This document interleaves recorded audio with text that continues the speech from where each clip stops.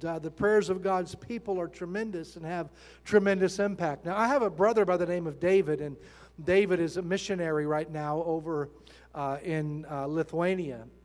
But when he was a little boy, when he was 2 years of age, he had some very serious physical problems. He was in the intensive care unit for 21 days. I'm not going to go through all of that with you today. But at the end of that, God miraculously healed him, by the way. Come on, give the Lord praise today.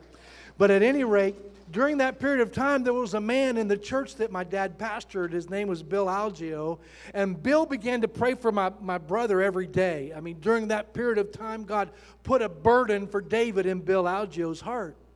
Well, years passed. We grew up. We left that church. We moved away.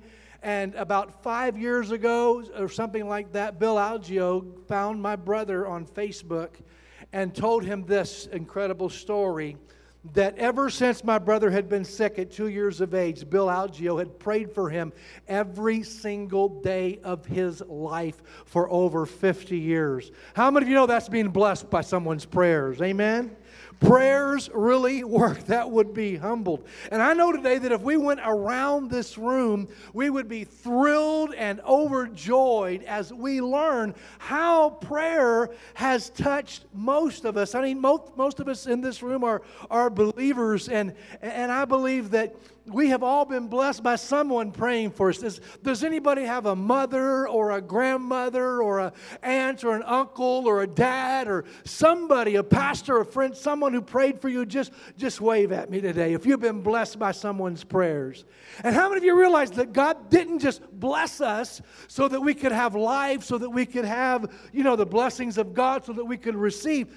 What He did was He blessed so that in fact we could turn around and bless others with our own prayers. Amen? And so I think that prayer is one of the most important things that we can do as believers. And I think one of the most important things we should pray about is that people who don't know the Lord Jesus Christ would come to a place of repentance and find Christ. Let me tell you something, that's more important than anything else. It's more important than the new job. It's more important than the raise. It's more important than the new house. It's more important than even our physical health. Our spiritual health has to be top priority in the kingdom of God. Come on. And I believe in praying for people who do not know the Lord Jesus Christ, because I believe that God answers those prayers by sending His Holy Spirit to deal with their hearts. Amen.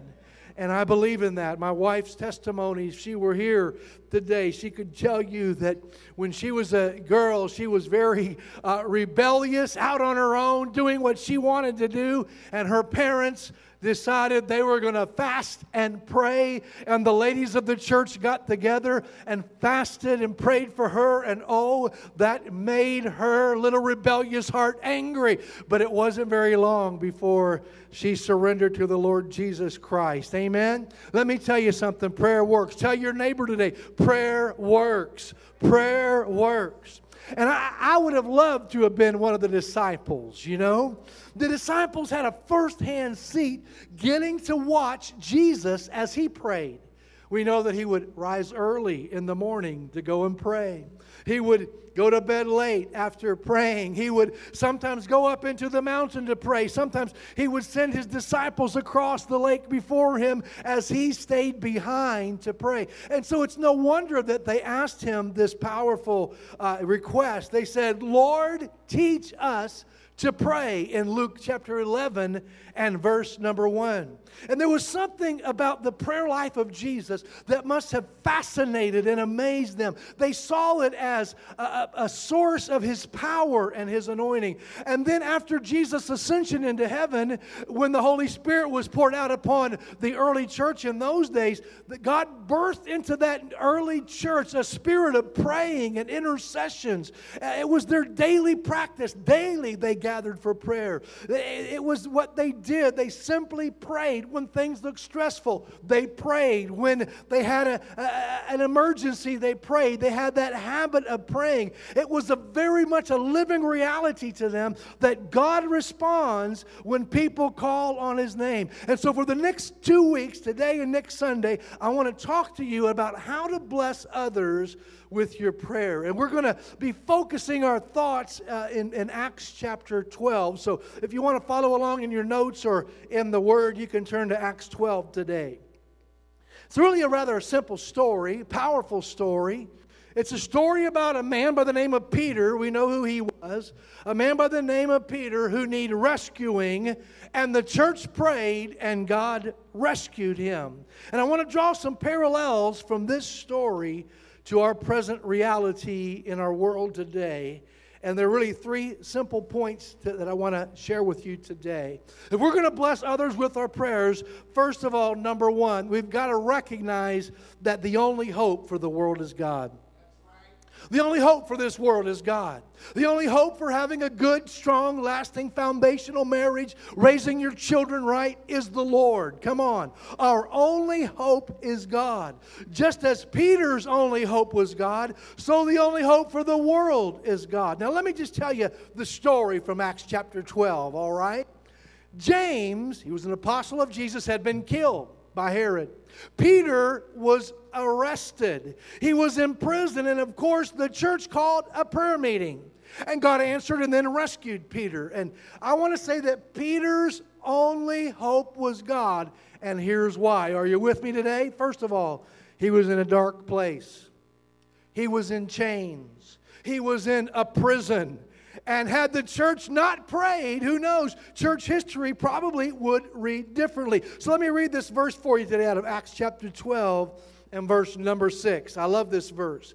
It says, Peter was sleeping between two soldiers, bound with chains, and sentries stood guard at the entrance. Now, how many of you know, we all realize that Peter was a Christian, right? He was a believer in Jesus.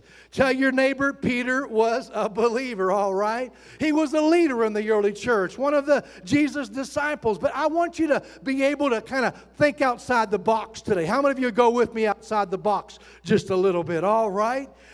Peter's condition can easily be paralleled with the condition of someone who does not know the Lord Jesus Christ. Because here's the reason why. Only God could get him out of that cell. Amen? Only God could rescue him. Peter was in a dark place that night. He was chained. He was bound. Death was actually waiting for Peter if God had not intervened. And some of us, we need to come back to grips and recognize what the Bible says about those who do not know the Lord Jesus Christ.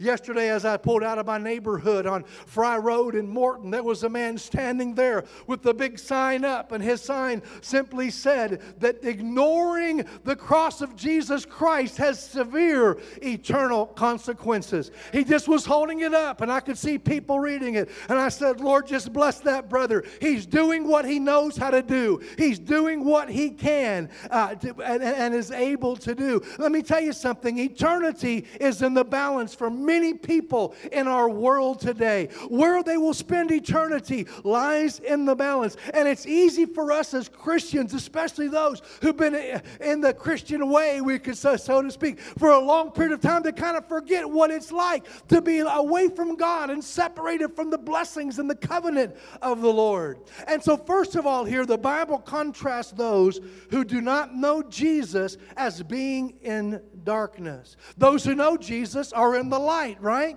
Paul describes this in Ephesians 5 and verse number 8. This is what he says. He said, for once you were in darkness. How many of you remember when you were in darkness? Come on, wave at me today.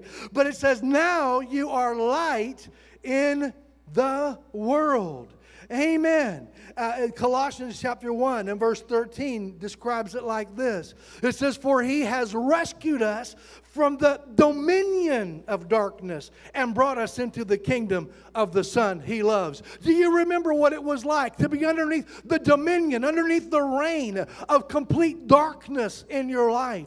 And Peter was in the dark that day, the scripture tells us. And the church prays. And I love the way this passage reads. And I remember going over this passage and reading this for the first time. It says this: Peter was kept in prison.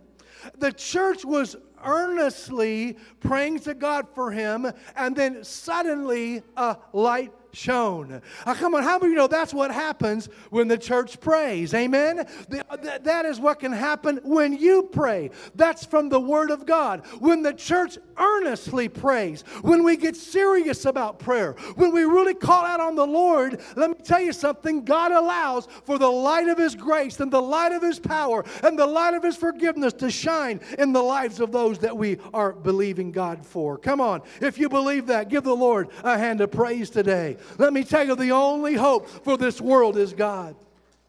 Now, there's a man, a Hispanic man, who I met several years ago when I was participating in a pastor's meeting called Leader's Edge. And he told me his testimony when I was with him. He was a police officer. He also was a man who was involved in kind of deep in sin. And he told me his testimony of how he came to know the Lord. And he said this, he said, "All I could see was darkness." How many of you know a police officer sees and experiences the pain of this world just in his everyday job, continually, all the time? His name was Eloy, and he was a drinker, and had been very unfaithful, and the life of sin that he was living had made him very miserable. And one day, he told me that he went to his brother's house, and his brother said, "Eloy, you'll never believe what's happened to me." He said, "I found Jesus." And of course, Eloy didn't really know what he was talking about. And it was amazing. His brother didn't invite him to church. His brother didn't preach to him. His brother didn't talk to him about giving his life to Christ. But he just told him how happy he was since his life had been changed. And Eloy went out from that place, and he was thinking about his brother, and he thought about his life, and he thought about the darkness all around him.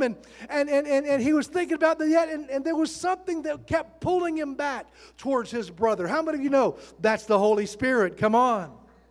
He didn't know what it was, and he told me one of his favorite places that he would go and hang out was a pool hall, and he would go there for one reason, to get drunk and have a good time there, and he went there shortly thereafter, and he was intending to get plastered, you know, and he got his first beer, and he started to drink it, and lo and behold, it just didn't taste very good. He said, "I couldn't believe what I did." He said, "I walked around the whole night and didn't even take another sip." He said, "I didn't know what was going on with me." And over the next several weeks, something happened to Eloy. Everywhere he went, he saw the emptiness and the brokenness of people. And he saw how empty his own life was. And he would go to that pool hall, and he would look, and he would see how shallow the people were. And all the time, his brother's face just coming back up into his mind. And he could hear his brother say, "Eloy, guess what? I found Jesus. I'm so happy. I found Jesus now." And so one day in desperation, he went to his mother and he said, "Mom, I've got to change. I've got to do something different in my life. I'm so miserable on the inside." And his mother said, well, let's just go to church with Eloy. And so they went to his brother's church, and he thought for sure that people would reject him. He thought for sure that people wouldn't love him or care about him. But it was almost as though they were waiting for him to come in, and he was received with love, and he was received with grace, and he couldn't believe the friends that he found there. And it wasn't long before Eloy walked down an aisle and gave his life to the Lord Jesus Christ. Come on. But you see, what Eloy didn't realize was that there was a group of people in that church who had met his brother, and they were now calling out his name every single day in prayer. They were saying, "God, do whatever you have to do so that Eloy will come to you." I'm just here today to tell you that we can believe the Lord. If we'll pray, the same thing can happen for you and for me. I believe in the power of prayer. Come on. If you believe it, give the Lord a hand today. Another comparison we can make between Peter and those who don't know Jesus was that Peter was bound. Acts 12:6 says Peter was bound with 2 chains, and sentries stood guard at the entrance. That's an adequate picture of a person that doesn't know Jesus. They're bound, they're in chains,